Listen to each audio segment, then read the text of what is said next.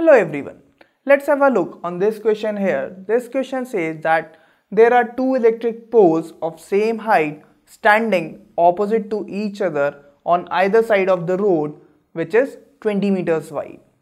Now there is a point on the road, and from this point we are given that the angle of elevations to the top of the poles are 60 degrees and 30 degrees respectively. Now we have to find the height of the poles and also the distance of this point from the poles. So let's first visualize this question. Now you can see that there is a road in front of me and there are two poles on either side of the road. We are given that the width of this road is 20 meters and there is a point on the road, and from this point the angle of elevation to pole 1 is given to be 60 degrees. So we can say that from this point P, let's say that there is a triangle forming, and in this triangle angle P is 60 degrees.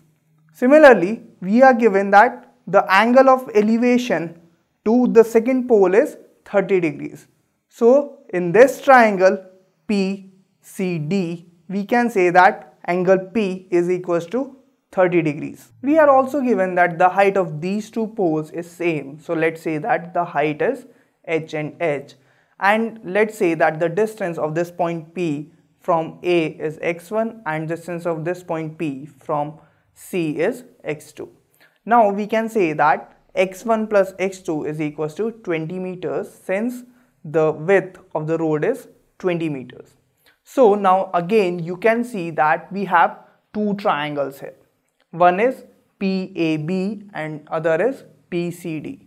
And in both these triangles, the height, or we can say the opposite length, is same. And we have to find this distance AC. Now if you observe that the heights of both the triangles is same, and if we somehow express this height in terms of their bases, or we can say the adjacent, then we can find out the adjacent of these two triangles and add these two adjacent, that is x1 and x2, and their value is given to be 20 meters.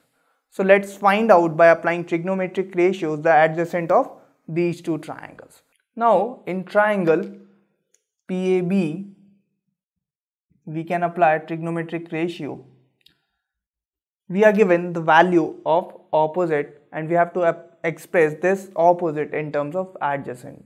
So we can apply tan here. Tan is opposite upon adjacent, and we can express the value of opposite in terms of adjacent. So let's do it. So we can write down tan of 60 degrees will be equals to the length of the opposite is AB. So this will be AB upon PA. Just put the values. Tan 60 we can put from the table, it is root 3.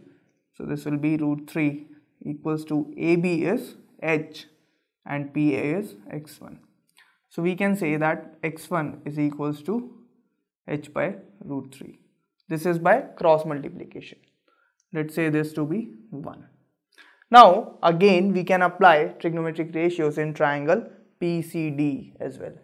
So let's apply it in triangle PCD. Tan of 30 degrees will be equals to opposite upon adjacent. So this will be CD upon PC. So this will be CD upon PC. And again we can put the value of tan 30 from the table, it is 1 by root 3. So 1 by root 3 is equals to CD is h and PC is x2. Now just again cross multiply, the value of x2 will come out to be h root 3. And now we know that the width of the road is 20 meters. So x1 plus x2 is 20. So we can add these two and get the value 20. Let's say this equation to be equation 2. Now x1 plus x2 is equals to 20. So put the values. This will be h by root 3 plus h root 3 is equals to 20. Take the LCM here, LCM will be root 3 and just solve this. So this will come out to be root 3 will be the LCM and this will be h and plus here will be root 3 into root 3, this will be 3. So this will be 3h is equals to 20.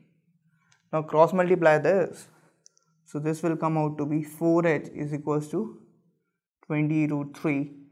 4 will get cancelled, 5, and put the value of root 3 as 1.732. So if we multiply 5 into 1.732, we'll get 8.66. So the value of h will come out to be 8.66 meters. Now we can put the value of this h in 1 and 2 to find the value of x1 and x2. So let's put the value in x1 first. x1 will be equals to h by root 3. Now if you observe, the value of h is coming out to be 5 root 3. So this root 3 will get cancelled and x1 value will come out to be 5 meters. Similarly, when we put the value in second equation, x2 will be h root 3 and the value of h is 5 root 3. So if we put the value here, this will be 5 root 3 into root 3. So the value of x2 will come out to be 15. So we can write down x2 is equals to 15 meters. Now we can say that this point is 5 meters far from first pole and 15 meters far from the second pole. And the height of both the poles is 8.66 meters. Now if we see that in this question the steps we had followed, first of all we had drawn the diagram to have a proper visualization of the question. Then we had converted their adjacent in the terms of their common heights of both the triangles, and finally we had added the adjacent to get a final result. The value of h came out to be 8.66 meters and distance of this point P from the first pole came out to be 5 meters and from the second pole it came out to be 15 meters.